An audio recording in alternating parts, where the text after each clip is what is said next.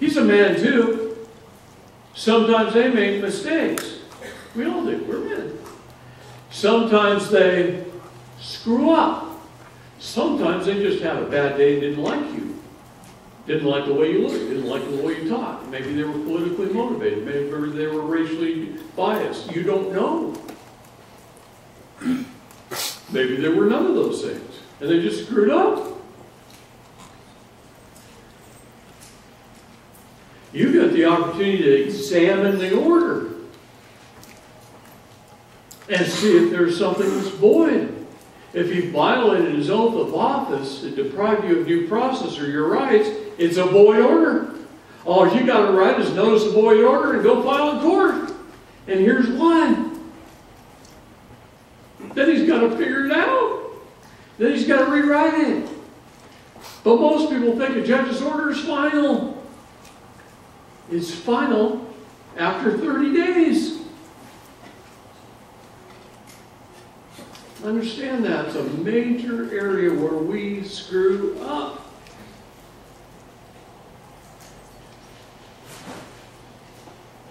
It's not your fault. Nobody knows. I mean, what classes did you have kindergarten through 12th grade? Absolutely. Some do, some don't. They don't have to. It's not fair. It's your responsibility to know the law. Ignorance of the law is no excuse, as they say. Right?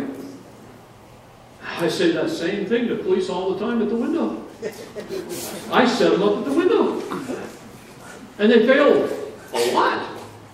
And when they fail, I make money. It's not their fault. They went the same kindergarten through 12th grade I did. It's called public school system. They learned the same thing. Then they went through a little bit of how to be a cop. I know, I went through the same training. You know what I learned? A whole hell of a lot.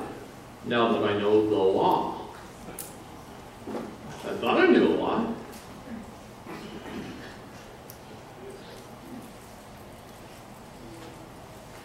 All right, let's go have some, finish this jurisdiction of the water. It's just administrative. If you can, stay out of the water. There are sharks. Have you heard me say that before? You cried with laughing almost before it came out of my mouth. Stay out of the water, there's sharks. The land's a good place to be as long as you know your rights and have your superior titles. It's a great place to be.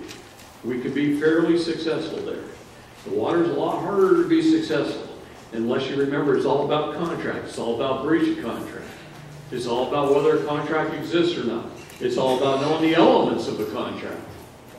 It's all about knowing if there's privity of contract.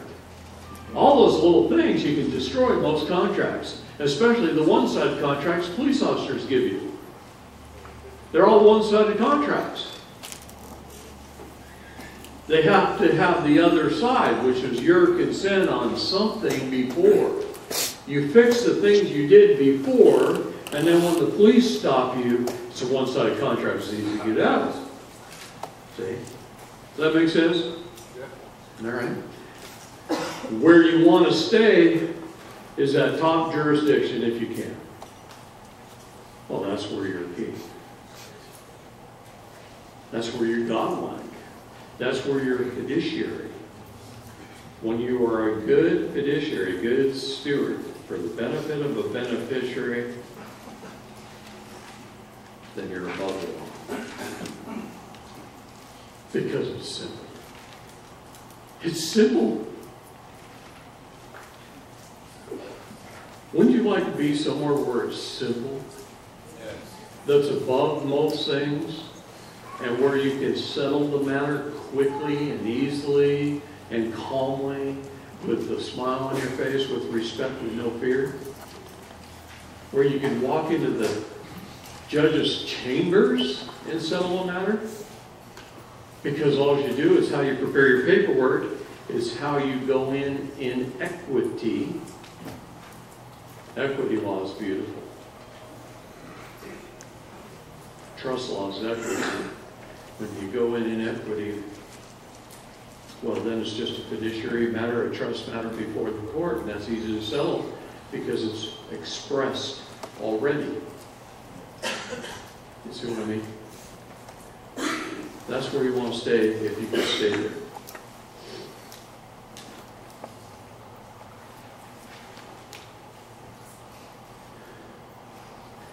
Okay.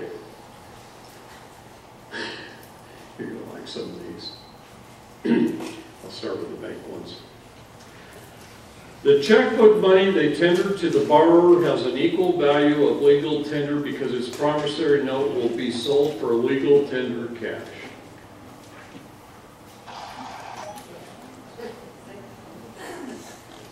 I'll read it again.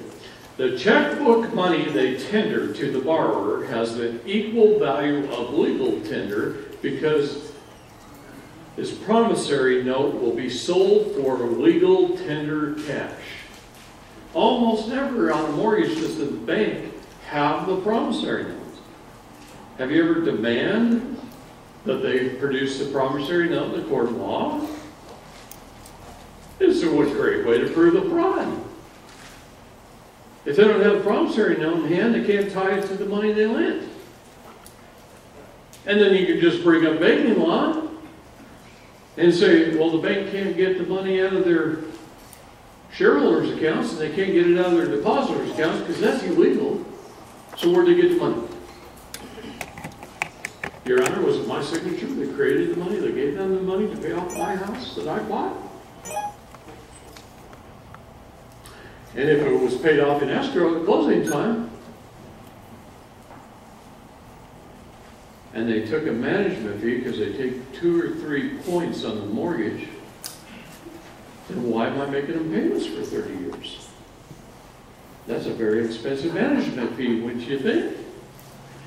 In order for me to pay them payments for a management fee for 30 years, they must have a promissory note or a promise to pay. Your Honor, I need them to provide a promissory note to me. They can't do it. Do you understand I just beat the hell out of them in court right here with those short words? It took me a long time to learn those words and be able to rattle them off just like that. But in that little bit of time, I kicked their butt.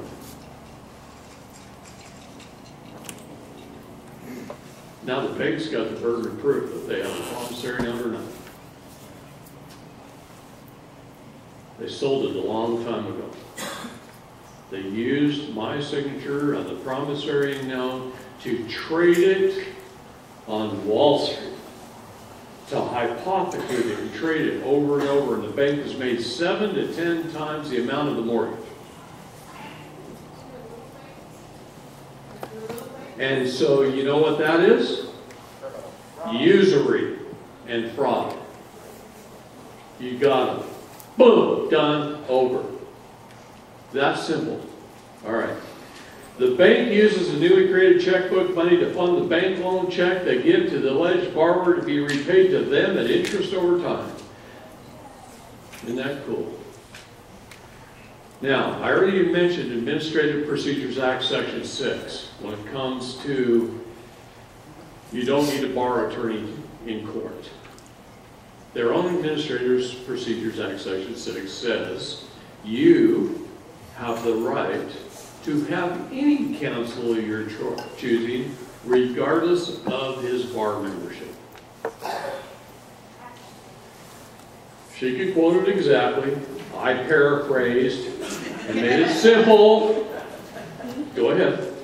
In Administrative Procedures Act Section 6, it says they can neither grant nor deny the right to anyone who's not an attorney the right to represent another in any administrative hearing. That was word for word, guys. They cannot grant nor deny to you the right to represent another, even though you're not a bar card holder. I turned it around and made it simple and used the other way. But same thing. All right.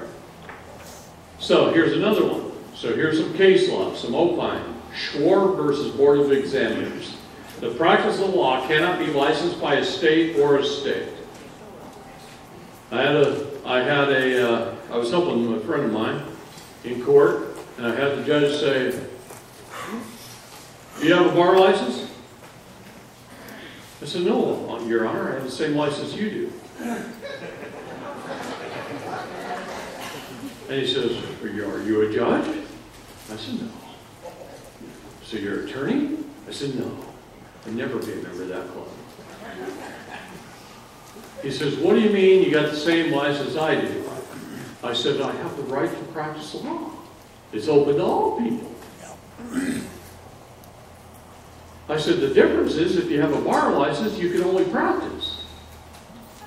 I don't have a license so I can perfect." That's the truth. There's a difference, but that's what's the doctor's practice, an attorney's practice. And this practice, they never can perfect. They can't do it. Only we the people can perfect law. Understand that. The Schwarb versus Board of Examiners. The practice of law can it be licensed by a state or a state? Well, I got news for him also. No attorney has a license by a state. Show me their state business license. Show me a state-issued law license. Only the labor union called the bar can provide an attorney with a license. A state can't provide an attorney with a license.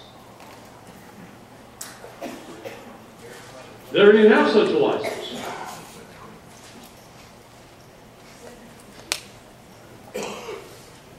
They're licensed by the bar. What is the bar? The British Accreditation Registry. They're foreign. Foreign to us. It's part of the crown. The soldiers of the bankers. Not part of the United States of America, even though they were born maybe in my next door neighbor's house. When they joined the bar, they joined a foreign legion. That's a good way to say it. Okay? Sims versus Ahearns. The practice of law is an occupation of common right. Throw those in the judge's face. There, Your Honor, do you really like case law? Is that what you go by? Because I see all lawyers' documents are full of case law. Is that what you go by here? He knows you're up to something. I guarantee it. He says, "Well, yeah, sometimes." That's what they will say. I've had them say that to you. "Well, yeah, sometimes." I said, "Well, since you go by old case law, I do not. I will not allow it to be used against me because I know it's simply opinion. Here, let me give you some case law. The practice of law can be licensed by a state or a state. Schwarb versus Board of Examiners. The practice of law is an occupation of common right. Sims versus Ahearns. Throw the Administrative Procedures Act in. These guys get angry when you do that. It's okay. We're not there to make friends with them always, although I usually do. If I can move them over to my side with the honey, it's better than piss them off. But sometimes it's fun just to piss them off. Yeah, it is. The problem is temporarily being thrown into custody for, a few hours. They always let you go by the end of the day. You're trying to prove it. A promissory note is a negotiable instrument constructed in strict accordance with the Uniform Commercial Code. Debt is discharged upon tender of a promissory note, whether accepted or rejected by the payee. A payment tendered and refused is paid in full, meaning discharged. Nobody has an obligation to pay in Federal Reserve promissory notes. Isn't that interesting? Now let's have some real fun. The definition of a person. Gotta love this. I'm going to use the IRS code, 26 USC, section 6671B, and 26 USC, section 7343. Now let's have a little more fun before I read this. Title 26 of the United States Code is the IRS code codified. Codified, because the IRS code is just a whole bunch of books. In fact, I can remember when there were 72 of them, and now there's about 84 of them, and they just keep expanding their book collection. But they have to be codified, right? So,